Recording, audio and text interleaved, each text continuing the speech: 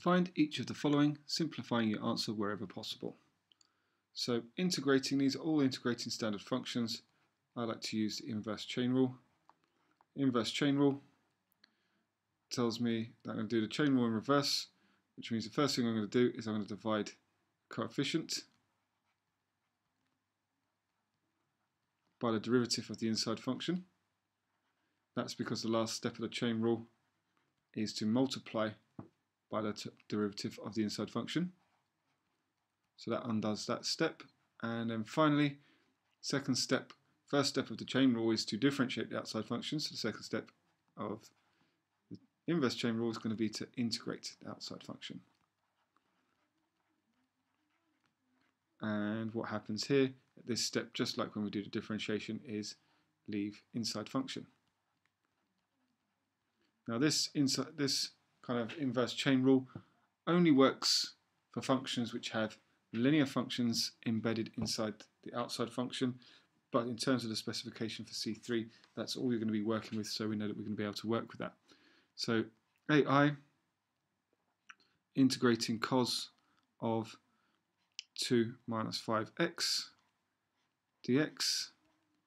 So divide the coefficient. Coefficient is 1. I'm going to divide that by the derivative of the inside function, so I'm going to divide by minus 5, so I get minus 1/5. Integrate cos. Cos integrates to sine 2 minus 5x, and I'm done. So that's plus c. Part 2.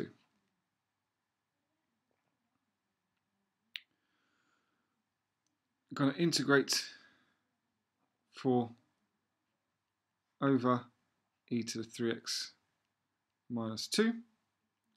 However, we could rewrite this to make life easier. We might be tempted to think this is log, but this isn't a linear function. E to the x isn't a linear function, so what I want to do is rewrite it in a way such that I can integrate it. This is the same as 4 e to the minus 3x minus 2 dx. In fact, I'm going to rewrite that again, just tidy it up and make it a little bit easier. This is the same as 4e. The minus 2 becomes plus 2, so I get 2 minus 3x dx. Now, integrating should be fairly straightforward. Divide the coefficient by the derivative of the inside function. Derivative of the inside function is minus 3, so I get minus 4/3. Integrate e to the 2 minus 3x, I get e to the 2 minus 3x, and then I get my constant of integration.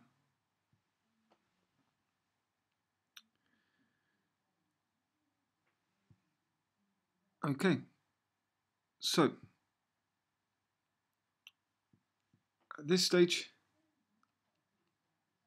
let's do part 3.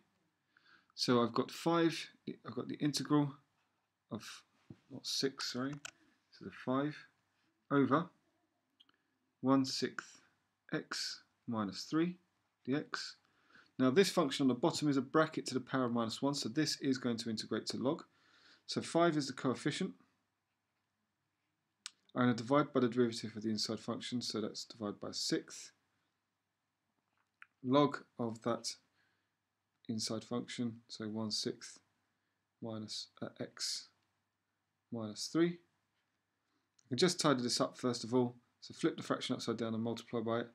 I get 30 log of 1/6 x minus 3. And don't forget your constant of integration at the end there. Okay then, well let's have a look to see how you get your marks in this question.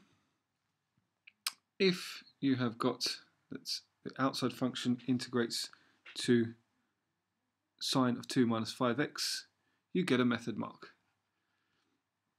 If you get the coefficient correct, you get an accuracy mark. If you get, working through this question, that the outside function integrates to give you e to the 2 minus 3x, you get a method mark. If you get the coefficient correct, we get an accuracy mark. Finally, last question, if you get that the outside function has integrated to log 1/6 x minus 3, we get a method mark, and if we get the coefficient correct, you get an accuracy mark. Okay, well, let's look at part B. Part B wants us to evaluate from 2 to 6 4x minus 1, square root of 4x minus 1 dx. So I'm looking to integrate from 2 to 6, 4x plus 1 to the power of a half dx. So I'm still using the chain rule here. Integrate the outside function. So I'm going to get 4x plus 1. Raise the power, it comes to 3 over 2. And so I'm going to divide by that new power, that's integrating the outside. I'm now also going to divide by the derivative of the inside function. So that means I multiply the denominator by 4 and then evaluate that between 2 and 6.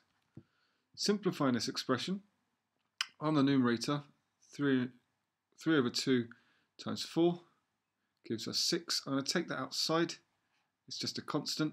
So now I just have to evaluate 4x to the power of 4x plus 1 to the power of 3 over 2 in between 2 and 6. So substituting that value in, I get 4 lots of 6 plus 1 to the power of 3 over 2 minus 4 lots of 2 plus 1 to the power of 3 over 2. At this point I've gone through the substitution, and so all I want to do is evaluate this using a calculator. So evaluating this using a calculator, we should get 49 over 3 as an exact answer, or you can give a reasonably rounded answer. Now, in terms of method marks here, again, very similar to before. If you've actually got the 4x plus 1 to 3 over 2 over 3 over 2 part, you can have a method mark. If you've then got also multiplying by 4, you can have the accuracy mark. So then method mark is given if you've done some sort of correct substitution into your tidy up expression, and then finally your accuracy mark is given if you've evaluated to an answer that is equivalent to 49 over 3. Assuming, of course, if you've done decimals, you've stated your rounding. Okay, well, I hope that all made sense and that you were able to understand my explanations.